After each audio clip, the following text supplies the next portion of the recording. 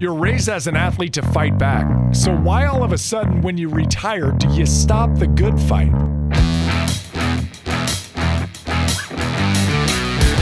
This is Finding Center with Nick Hardwick.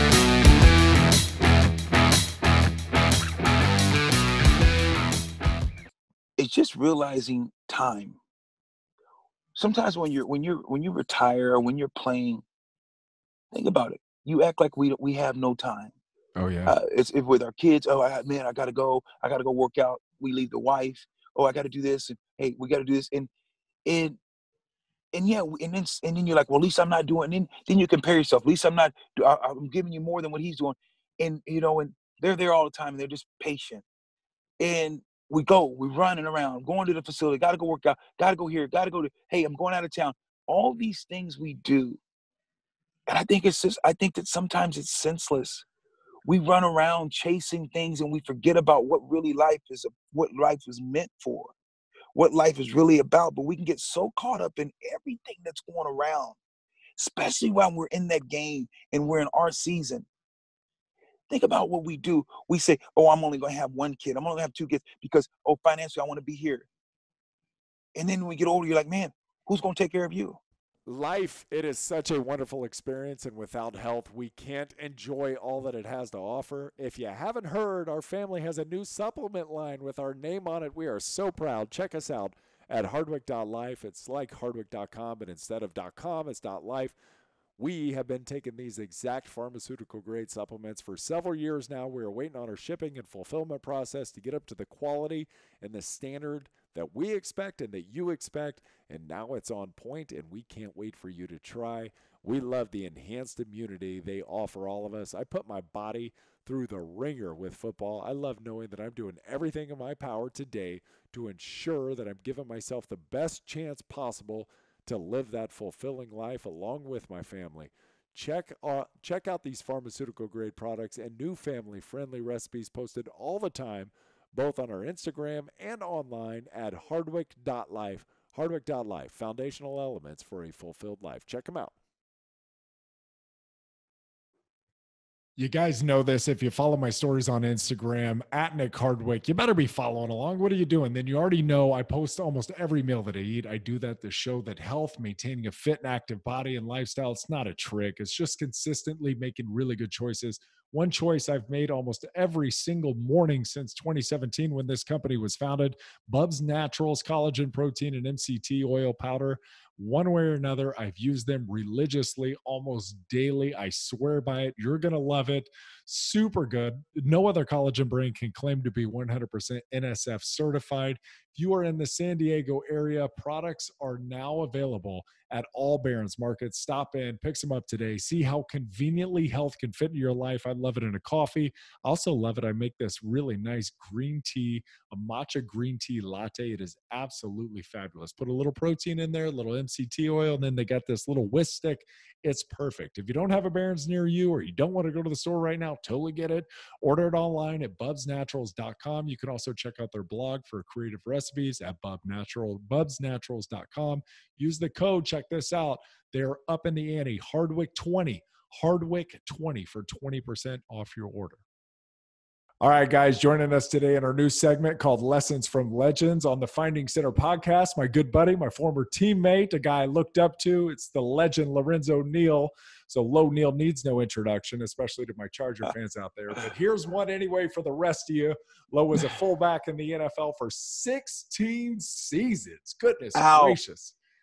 Oh, played college football for the Fresno State Bulldogs, drafted by the Saints in the 4th round of the 93 draft. He was a 4-time Pro Bowl selection, a 3-time, and this is awesome, All-Pro. He was a member of the Jets, the Bucks, the Titans, the Bengals, the Chargers, the Ravens, and the Raiders. And he's widely considered one of the best blocking fullbacks in NFL history. He was a part of the NFL's all-decade team for the 2000s, and this is an awesome stat. Niel blocked for a 1,000-yard running back in 11 straight seasons from 97 to 2007. And one last note, because you guys know this about me, I love wrestlers. He was an NCAA All-American wrestler as well at Fresno State. Let's bring him on. It's my good friend, Lorenzo Niel. Hello, Daddy. How are you, buddy? I am great, Nick. You're always the man, the myth, the legend. You always will be. And it's great to see. I love this little Zoom. We're looking at one another. You're still looking great, nice and lean and pretty in the face and slim in the waist. I'm doing great. That's always the key, isn't it? That was the thing. One of the phrases that you always used to throw out: slim in the waist, pretty in the face. No question, brother. For life. That's how we'll do it, right? And that is exactly it. So just read the stats off. You led the way for 1,000-yard rusher in 11 straight seasons. Some of the greats of the game: Warwick Dunn, Eddie George, Corey Dillon, and let's not forget about the great LaDainian Tomlinson. What do you think your strength is or was that allowed you to have the level of success that you did? Yeah, Nick, that's a great question. I think the biggest thing was just heart and determination and desire. There was a coach always told me, one of my coaches, I don't know if it was Marty or it was Fisher, and he said the will to win means nothing without the will to prepare. The will to win means nothing without the will to prepare. I took that to heart. And I said, wow. And that was one. And then the second one that I heard another guy say, Jim Sweeney, he said, I got the will to win means nothing without the will to prepare. But then Jim Sweeney, my college coach, he said, working will, wishing won't. Working will, wishing won't. You can you can wish. I wish I had $1 million. But if you don't get it, what is it? It's just a wish. You have to work.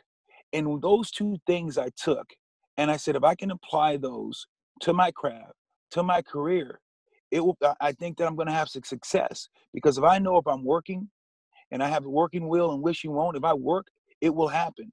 Because faith without hope, faith without works is dead. You got to have, you got to believe that you're going to be successful. And if you don't have the will to win, if you don't have the will to win, it means nothing if you don't prepare.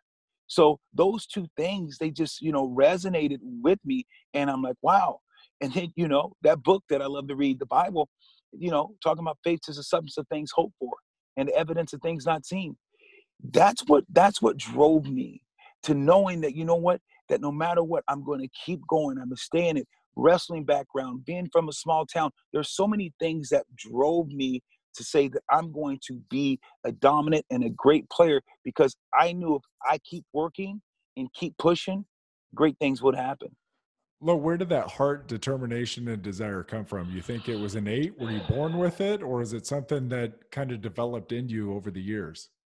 I think you have to be a little bit blessed and born with it. I think 1 and 2, I was blessed with it. And 3, I think the most of all, of course, 1 was creation, which is God. I believe that gave me that ability. But my parents, my dad, when you're growing up in a small little town, I'm in a small little town called Lemoore, California, and we didn't even have a stoplight growing up, Nick. No stoplight. I'm a farm boy, country boy.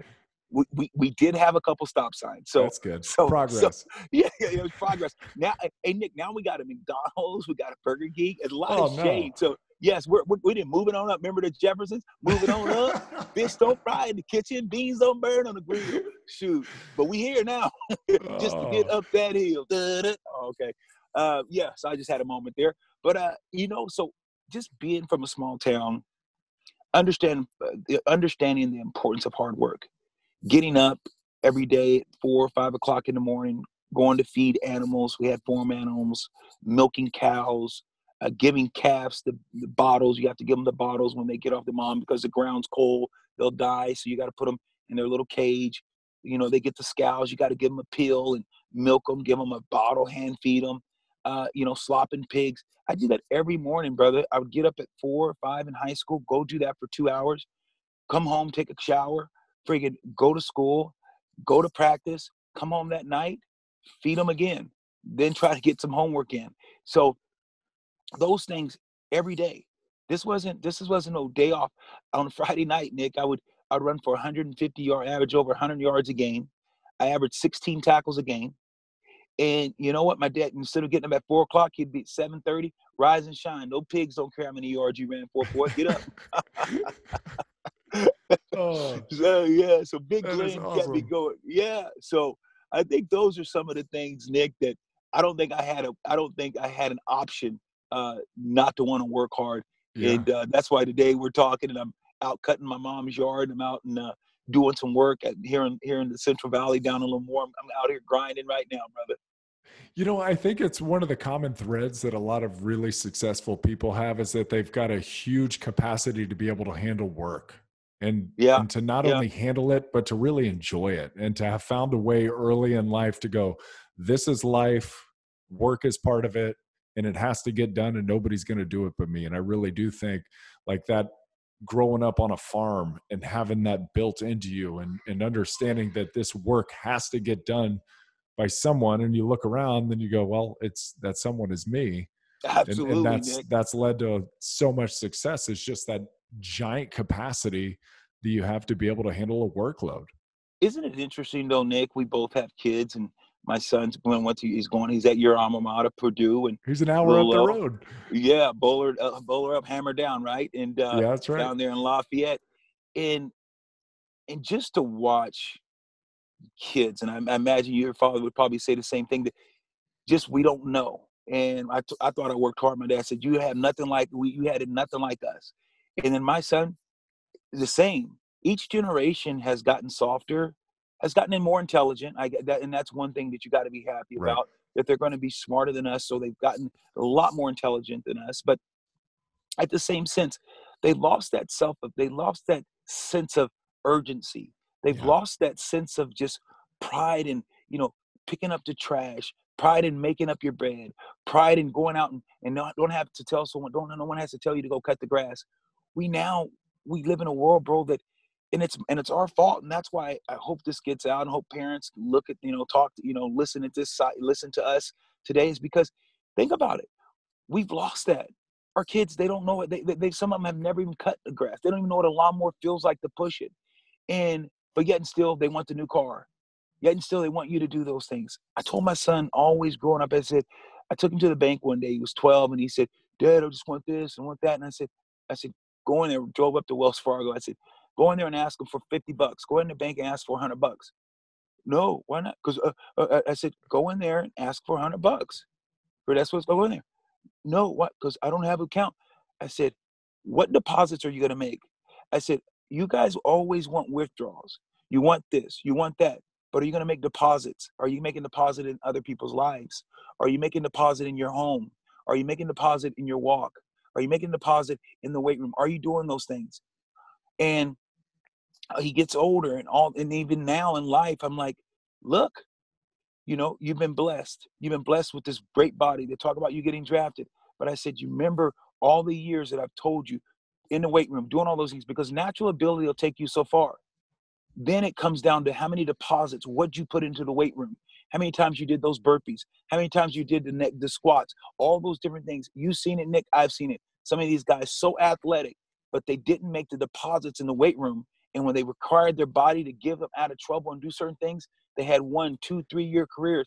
Jesse Chapman, all these guys that had Yeah. opportunity to play years in the league, but because they didn't put the deposits in, take care of their body, work out the right way, they didn't get the withdrawal that they had. And that's what I try to do now, Nick. There's so many deposits that I could have done more. There's so many things that I think I go back in life and I say I would change. I'd be a better man. I'd be a better father. I'd be a better husband. I'd be a better player. There's so many other things that I can do, and we can't go back. That's the thing. And that's what people have to realize. This is it. We only get one shot at this. Take advantage of the opportunity. Like you're talking about work, just do it. No one else going to do it. If it is to be, it's up to me. If it is to be, it's up to me. Every morning, I try to get up, say my prayers, do it, and I get it, look in the mirror and say, if it is to be, it's up to me. That's in sports. That's in all the time. That was something that I would always do, something at an early age. If it is to be, it's up to me. And that's life. Anything you want, if it's going to happen, it's going to have to come from within. It's going to have to come from you. How are you going to the deposits and things that you put into yourself, as far as education, stability, all those things that you put into yourself is going to lead to success. Lo, take me back for a minute. You said we can't go back, but take me back in your memory for a minute and reflect on your career. What are some of the key moments you remember? And not necessarily the moments of triumph or the moments of failure, but when you think back on your career, what are those key moments for you? You know what? I think some of the key moments is for me is I think I would have for one, I think I would have played linebacker. If I could go back in time, I would have stayed on defensive side of the ball. I really believe that No kidding. no, I mean, Yeah. I had a knack for, just being around the ball. And I went to Fresno State, and that's what they wanted me as a linebacker. Um, and Jim Sweeney, because Aaron Craver was going to the pros, he said, we need him on offense. So it was just, I was like, whatever. So I just went and played offense because I played in college, high school as well. But I think that what I reflect back on is there's moments. When I got drafted to the Saints, had a great starting off having had 100 yards. The second game had over 100 yards in the first half and broke my ankle. I think that moment there was one of the defining moments. And I remember Coach Moore saying, look, you're not, and I came back the next year, wasn't as quick, just couldn't cut it. He go, look, you may not play this position running back and carry the ball as much. He said, man, but I'm telling you, if you work and you stay committed to fullback and you do this the way, because I've seen what you have, he said, you can play 10, 12 years. He said, you have that type of mind, you have that type of body, you're that tough, you're a tough guy. And I ran with it. And that was one of those defining moments that I remember like yesterday. Jim Moore called me in his office. It's me and him sitting up there, the head coach, and he was just saying, look, you have ability, you can be greater than what you think. And, I was frustrated, still out partying and doing something. He just like, I'm telling you, don't let the opportunity. You can play a long time if you stay the course. And it's crazy. I remember that like yesterday, and that was one of those aha moments that I was like, okay. There's so many moments that I have, just from communicating with coaches, from just what did I do in off seasons, that what would I have changed, some of the different regiments maybe I would have done. How would I have taken the game differently now?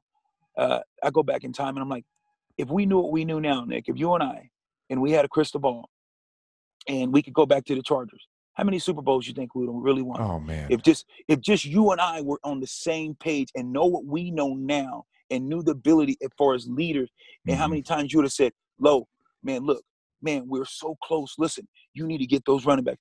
Hey, look, grab those guys over there. Do what if you knew, and if we knew what we knew now, with the talent and the ability that team had, you tell me we wouldn't have won at least several Super Bowls. Oh yeah. Just two. Yeah, two guys. we were right there. Just two men. So those are some of the things that I'd go back and change, Nick. And that the point that I'm making, that's just you and I. That's not a bunch of guys. Two guys. If we knew what we knew now, that's the kind of sphere of influence you and I could have had on that whole locker room. An interruption once again. So while you're waiting this out at home with us, you can still have some fun betting online. Check out my friends at betonline.com. How long do you want to bet this COVID-19 quarantine lasts? I don't know, a month, 45 days, 60 days. What are we looking at?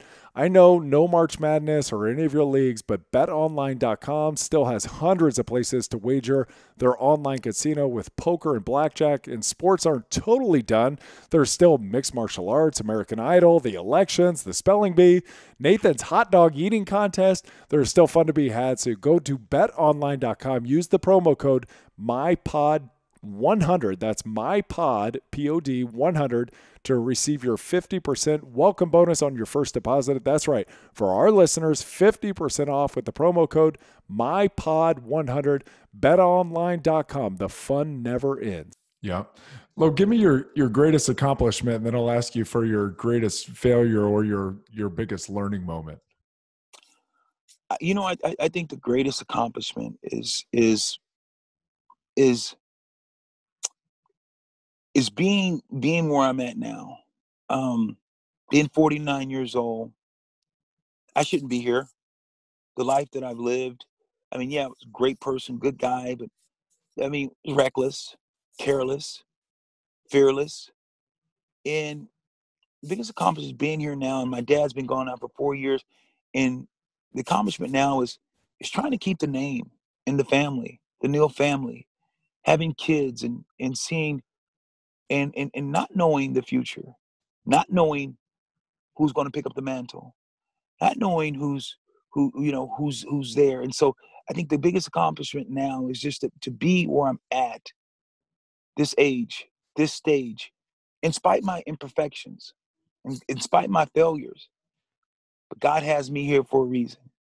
And my accomplishment that it's not done yet is to bring my family closer, to let us know that it's not about us.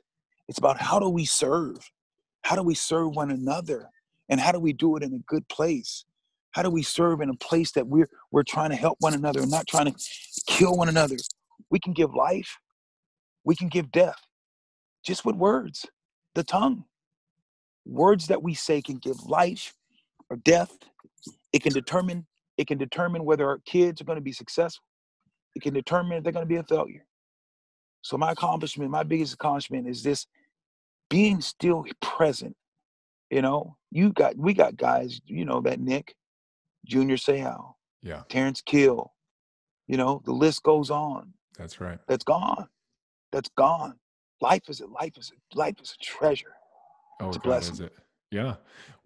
When do you feel at peace? And I guess, like, you know, thinking about transitioning out of the NFL, how long did it take you to transition to where you're at now? It took me all of 5 years. Yeah. And I feel like this was my 5th season out, and I feel completely like everything I do is just me now. And I just feel completely settled and at ease.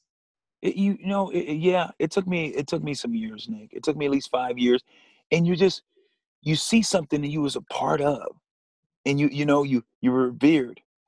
And it's almost surreal when you're playing. You know that. Oh yeah. It's like you're in the world, but you're not part of the world. That's you feel right. you feel like you're a gladiator. You feel like, man, it's a different walk. It's a different confidence. It's like when you know that when you walk into a stadium, when they holler your name, Nick, Low, and you walk in and you just give them a look because you know what you're getting ready to do. You get ready to go try to take someone's soul. You get ready to go try to lay hands on people. And that feeling of just power, that feeling that you know that you can give, that you know that you're getting ready to get into battle, man, it just gave those juices. You knew after the game, people are going to talk to you. You didn't have a regular job. We don't have to go in and punch a clock 9 to 5. It's like we're going to work, and we're going to be around a bunch of brothers, being in that locker room, being That's around so many guys. It's so unique. Yeah. It's an experience, man, that you just like, you long for. And you got to realize, Nick, think about it. You played 7th, 8th grade, 6th grade, all this time, high school, college. You've been told, here's your classes. This is what you're doing. Told when to catch on the bus, get on the bus. Here's what the meeting time is. In the NFL, you get up, you boom, have an itinerary, tell you what time you got to be there, what time you got to go on the bus. If you needed a passport, if you need to go to a doctor, front of the line, we make a call. Things are done. It's not a real world. Yeah, that's right. And then you like, man, you go and you're like, oh my God. And then all of a sudden it's done. And it's not the crash to kill you, it's the sudden stop. And boom, you wake up, you're like, man, it's over. And you're like, where'd the time go? But in that season, guys just don't understand what it really means. And you think you do. Yeah. But we really don't. You think you're appreciating it, but you can't, because you don't know what's to come. Oh. Well, This is fun. Biggest learning lesson. Biggest moment. Yeah. Go ahead. You know what? I have so many, bro, learning moments that sometimes you have those learning moments, and sometimes you look at them and you say, you know what? It's okay. No, it's not. And I think I have learning moments all the time. I think there's learning moments you can get every day if you want them. One for me is I knew that things were just different. And a learning moment at high school. I was went to Lamar High School, great place. Best friend Matt, Matt, of course, Matt Mahoney, my buddy Matt, Oh, great guy. So, we go to high school together. We're friggin' pretty much. I live at his house, he lives at my house all through high school.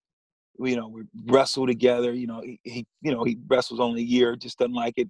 We football, you name it, we did it, train together. And so our senior year, I make first team all league. He makes first team all league. I make player of the league, MVP of the league. and then I'm Central Section Player of the league, and then I'm Valley Player. I'm All Valley Athlete of the Year, and then I'm Northern California Player of the Year, and then I'm California. Janet Evans said, "Janet's the queen, Lorenzo's the king." Janet Evans, tennis player. Michael Chan, tennis player. I beat out Michael Chan, Curtis Conway, Quincy Watts, all these greats back in the day. So Lorenzo's the king, Janet's the queen. She won the Olympics in swimming. So we're both male. I was the male. She was the female athlete of the year. And then at Lemoore High School, how about I don't even get Tiger of the Year? I lose to Matt Mahoney. So I'm like, I was so hot. I'm not mad at him, of course, but I was so hot, bro. And I looked and I said, that sucker, and because me and him we're boys. I said, the only reason you got it, you white. You know that. You ain't no better than me. He says, all right, baby. It has its spirit. So at that, and so me, and the great thing about it, it was my best friend. So, we still business together and, partners together. We bought real estate together. He and I were still buddies. So it's like, you look at certain things, and that was a moment that it was a teaching moment. It was a moment that you say, okay, certain times and certain places, there's going to be haters. Haters are going to hate. How do you learn in the midst of your hate? How do you learn? What do you take away when you're in a storm?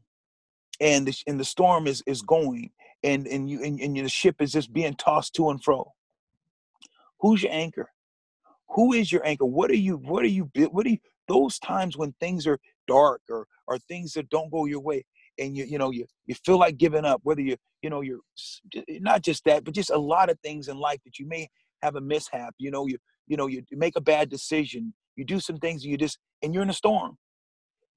Who are you then? Who are you? And I tell my son, I said, son, he aspires to play in the next level. And I said, here's the thing. I said, I played for, the Chargers. I said, when I was in, played with the Saints, I said on the front of the jersey, it had Saint, the back of the jersey, it had Niel. I said, I went to the, played for the Jets, and front of the jersey, it has Jets, the back had Niel. And then I said, you go on the list. In Tampa Bay, I was had on the side of the helmet Buccaneer, but on the back of the jersey, it said Niel. And you felt good about it. And the Chargers, in the back, and had the lightning bolt Charger, and then on the back, it had your name. And so on and forth. And then I told him, I said, one day, though, there's a knock, and they're going to take that jersey away from you. Now you no longer have that name. Only name you have is no longer on the back of the jersey. You just have your name, Niel. How is your name? What are you going to do? Because they're going to take that jersey one day, son. I know you're at Purdue. I know you want to play all those different things. It's going to be a time. And then who are you? Are you being a good person? Are you loyal? I talk about leadership, loyalty, education, accountability, discipline, respect, service, honesty, all those acronyms. People want to be a leader first. We're talking leadership. They want to be a leader first. But if you ain't loyal, how can you be? You got to have those adjectives: loyal, educated. All those different things you need to do, accountable. All these things that have to be done first in order to be a leader. So, those are some of the things, Nick, that that I reflect on. It's incredible. Who was your greatest influence or mentor, and what did they give you?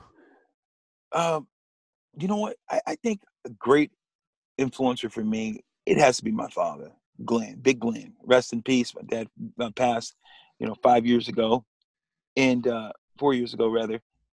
And he was just, man, tough.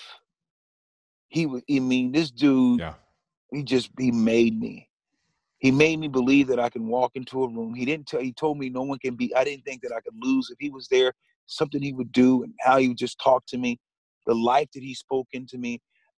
This dude had me in combat boots, brother, running in the field, because we got land. And you're talking about distance in the field after you turn up the ground. It's powdery. It's really soft. And I'm running. Yeah, I'm running in boots out there. This guy, my dad was, big man, 300 pounds. He couldn't run with me. He'd get in the truck and say, come on, let's go. And I'd have to run behind the truck and run. He's just that push, man. Yeah. That push, and just watching him, and, watching his struggle, and watching him just, just take initiative. And no matter what was around him, to be successful. Those are he was a great man. And then breathing the confidence into you too. Yes. It's the push, it's the expectations, but then giving you the confidence to Right. go ahead and live up to those expectations. Yes. Yeah. Yes. Lo, since retirement, what behavior or habit has most improved your life? I think the biggest thing, Nick, is just realizing time. Sometimes when you retire or when you're playing, think about it. You act like we have no time. Oh yeah. It's if with our kids. Oh, man, I gotta go work out. We leave the wife. Oh, I gotta do this. And hey, we gotta do this. And yeah, and then you're like, well, at least I'm not doing. And then you compare yourself. At least I'm giving you more than what he's doing. And and they're there all the time. And they're just patient. And we're running around, going to the facility. Got to go work out. Got to go here. Got to go to. Hey, I'm going out of town. All these things we do, and I think that sometimes it's senseless.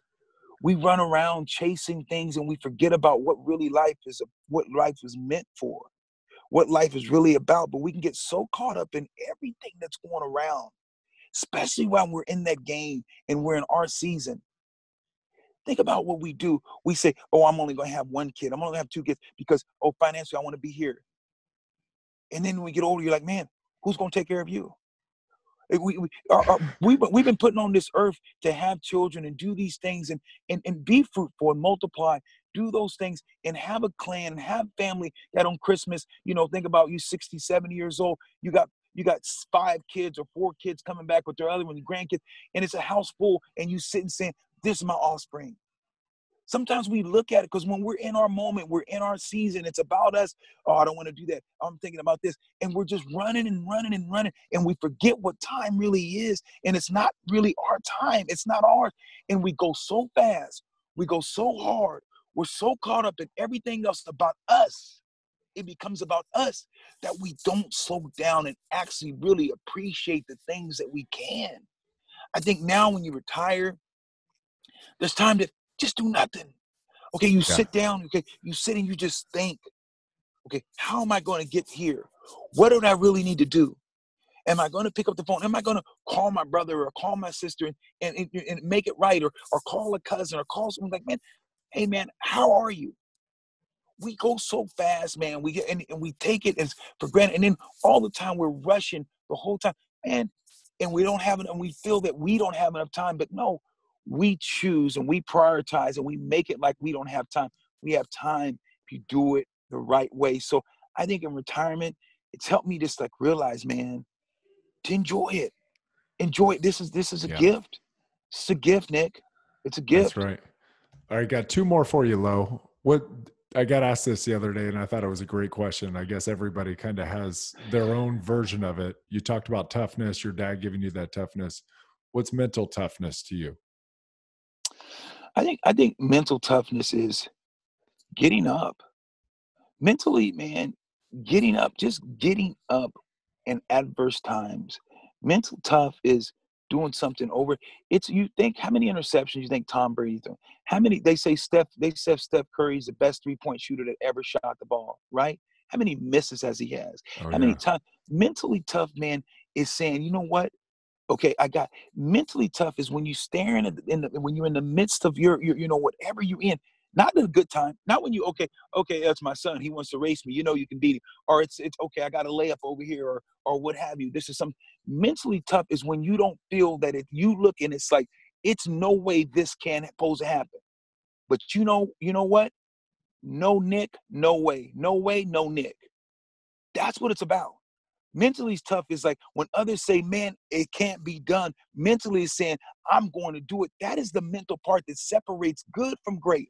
And then great from elite. There are certain things, there's different the levels, man, that that people look at hurdles and say, man, I don't tell Lord, don't remove my mountain, but give me strength that I may climb over.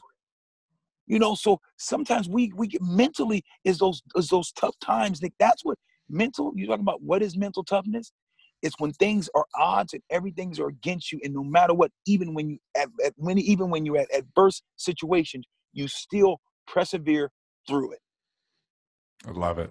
That's It's about as good of an explanation as you could possibly give. If you had a motto, what would it be? If I had a model, what would it be? Well, my model would be, if you're talking about just a model, my model's you, Nick. How about that? I'd follow your, I'd follow, I'd No, follow your, I'd follow, no, I'm not a model. Like, you're not that pretty. not a Not that model. pretty. You're not a pretty. model. So Not a you, model. A motto. M-O-T-T-O. okay. Oh, you know what? It would be more like, I think my motto is, it's simple. We all say it, hard work pays off. I think it'd be just, when I think the model, I think that everyone that's out there and they're listening and having an opportunity to listen, I think a lot of our model in general should be, how do I serve? And I understand people say, okay, what's the model? My model is, I'm gonna work hard, I'm gonna do all those things. Yeah, and my model is like, do things. But I think a model that, especially where we're at now with the corona, all the stuff that's going on, how do we serve? And it doesn't have to be financial. It doesn't have to be all these elaborate things. And how do I serve? How do I bring life to people? I think everyone should have that model. How can I serve and be a better human being? Lo, you're the best, buddy. No, miss you you, are. man. I love you. you, man. Hey, I can talk to you all the time. We need to do. Hey, we got to do this more often, brother, because I enjoy it, brother. I enjoy this. I love to catch up. I love to pick your brain. I love being around you because you got such good energy. Oh, thank you. You're the best, brother. Love you, man. Call me soon. Let's check in with me. We'll do, Lo. Love you, man. Right, hey, brother. thanks so much for the time again. Thanks for letting me join your show. Cheers. All right. Bye, buddy. Bye-bye.